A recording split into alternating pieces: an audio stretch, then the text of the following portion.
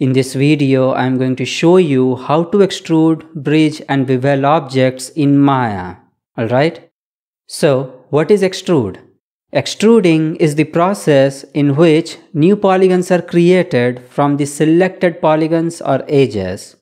In order to extrude objects, you can either select their components like the edges or the faces, or you can select an entire object to extrude all its faces together. Let me show you how to do that. Here is a cube. I can switch to the component mode and select two of its faces. And then go to Edit Mesh and click on Extrude. This will bring up the manipulator as well as a floating window with parameters.